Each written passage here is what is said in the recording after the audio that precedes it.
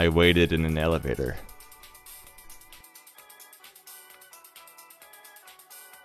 I waited for things to change. The music played in the distance. It was actually quite nice. It gave me some time to think.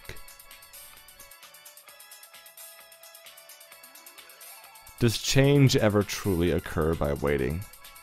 If we are to simply stand idly by and wait for something to happen, is anything truly going to happen? People make the world go round. If nobody is doing anything, then nothing is happening.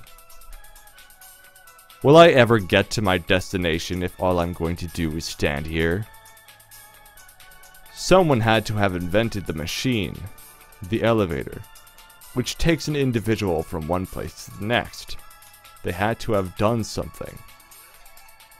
But what are we learning from this experience? What if my destination is 10 years from now?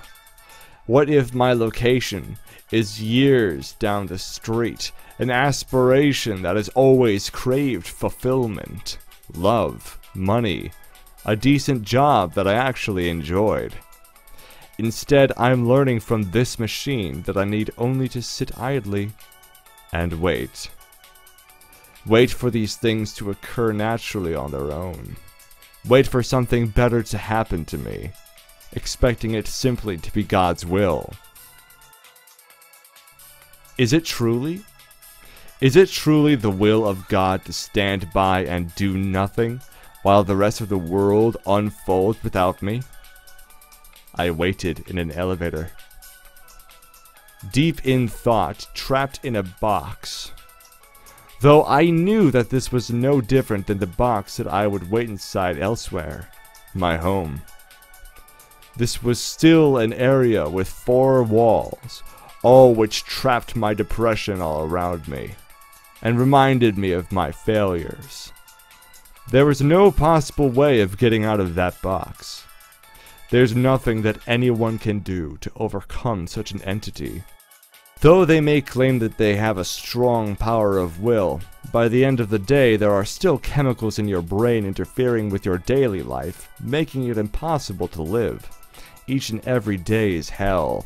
Every breath you take is an agonized scream, as though part of your soul is leaking out of your body, begging for freedom.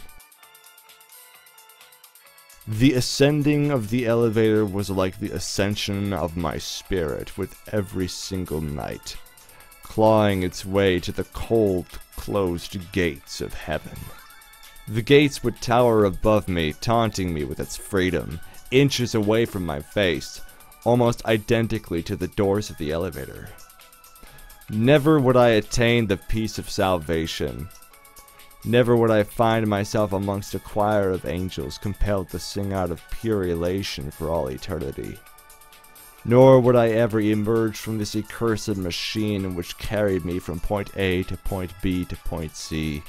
No, instead the box was my prison.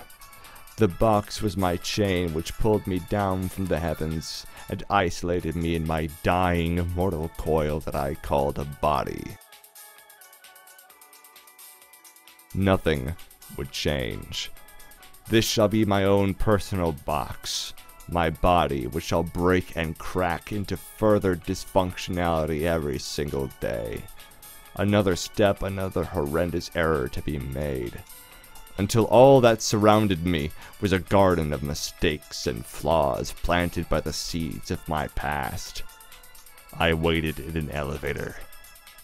The doors open, but alas, it is not my stop. An old man comes to me from the other side. He enters the same trap that I have been stuck in my whole life. I stare at the old man and reflect. He presses a button. Up. He's going to the same location I am. He could be me in 50 years. He's a broken man, physically and psychologically. There's no life left within him. He looks, sadly enough, as though he's been dead for most of the time he's spent on this earthly plane. Now he's simply waiting for his body to rot like his spirit, and I empathize.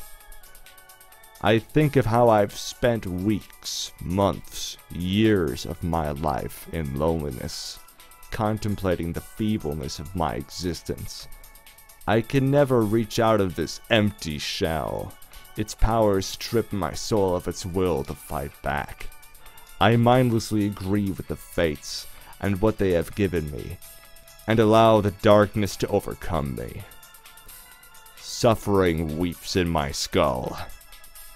I waited in an elevator. The old man noticed that the elevator came to a stop. This was his turn to get off. He stepped out. The doors closed slowly behind him, mechanically, heartlessly. The doors didn't care about salvation. The doors didn't care about the people who were trapped inside. They simply acted. Again, I was alone. Just as I have always been. And, much to my own shame, I have never had the courage to step out of this lonely world that has become my home, my box. I have never had the strength to greet other people. I waited in an elevator.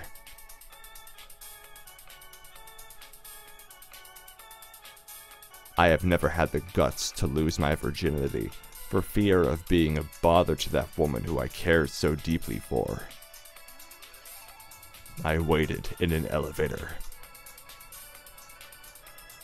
Tears stream down my face as I think of all the missed opportunities, all the friends that I could have spent time with in my youth but never did. I waited in an elevator.